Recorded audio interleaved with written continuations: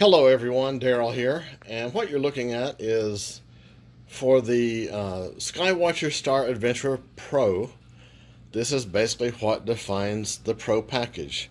A counterweight with counterweight extension arm, onto which is mounted a dovetail plate for mounting the arm to the face of the star tracker, and topped off with essentially a declination platform. They call it the fine-tuning assembly.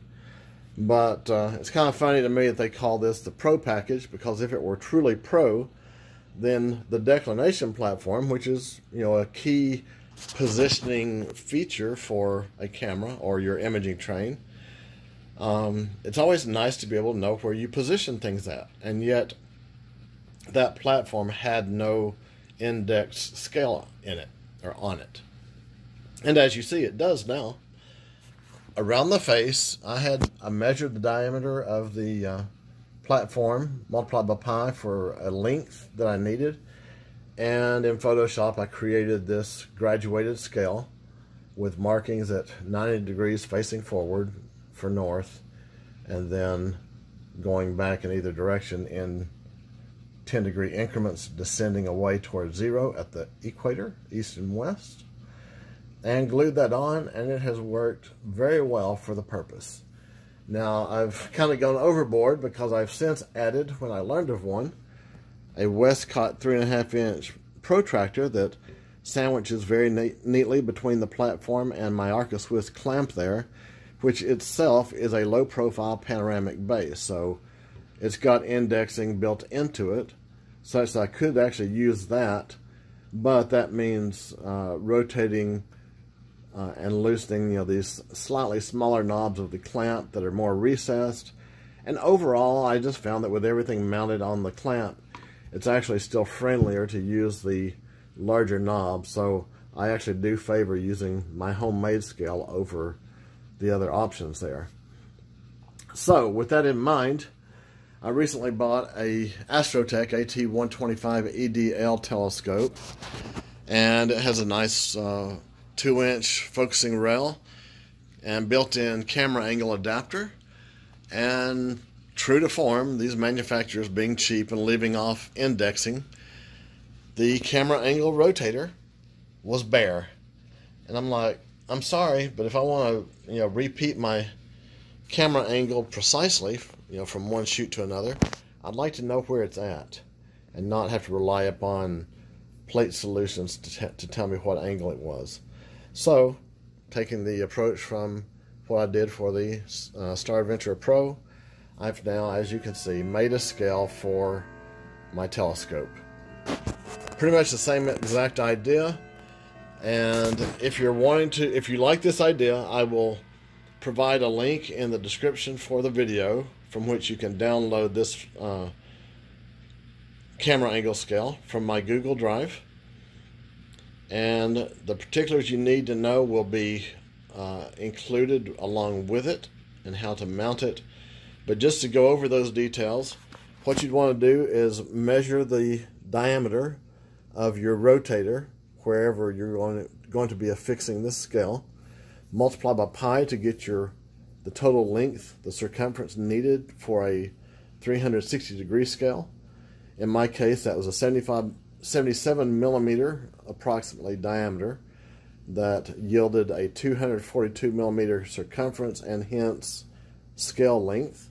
And then the thickness of the rotator across from above the knurled ring there to the other edge was almost 9 millimeters, so I sized my scale at 8 millimeters so it would just nestle in there cleanly. And I mean, it looks almost like a manufactured scale. Not quite. I mean, we've got some bare white there along the edge. But what you want to do is print that out. I strongly recommend printing on glossy finish photo paper. It will have the highest legibility and crispest, most crisp text over, I think, luster or pearl or even matte finishes. But, that's your choice. And if you have it, what I really recommend as the best choice, as I've done here, is a metallic finish photo paper. It's just a really nice high contrast, snappy, sharp media for printing on, especially for purposes like this. I could have printed this to a resolution of having 1 degree gradations on the scale, but I felt like sticking with 2 would just be a little bit more readable, and it's easy, given their width there, you can still very easily estimate to a 1 degree accuracy between them. And of course, it's not going to be a absolutely accurate scale, I don't think, but it's going to be very close. And that's really all you need, is something that gets you pretty darn close to where you want to be, if not exactly, pinpoint on the money. So once you print it on a sheet of paper, you want to lay that down on a flat surface, and I recommend just laminating it with something such as clear packaging tape or other similar products. And then what I used was a glue stick. I turned it over and ran a layer of glue along the back side, and then laid it down and wrapped it around the rotator and positioned it. And once it was positioned, I taped off the back ends with tape, as I just implied by that comment. So you can see there, just some cellophane tape. I just use that to secure the loose ends. Now, before mounting it, one thing you'd want to do is, of course, make sure you got everything squared and level. You know where the center line is. And what I did was, although it's now hidden by the scale, I marked the scale according to the center line, so that when I was placing the scale down over the ring, I just lined up the 0.360 mark over the reference point before wrapping it around and taping it into place.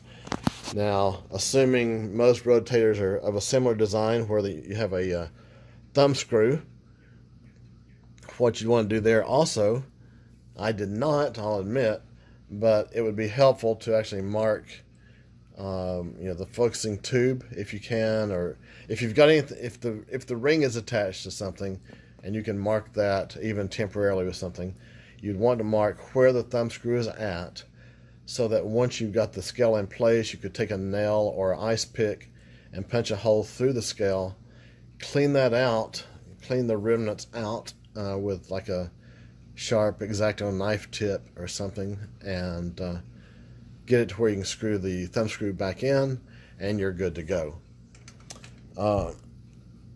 So another do-it-yourself mod that I think yields a significant user-friendly improvement. And again, if you like that idea, why, feel free to download the file, modify it if you so wish. There's no restrictions from my perspective on how anyone uses that or modifies it. I wish you great nights and clear skies. Happy shooting.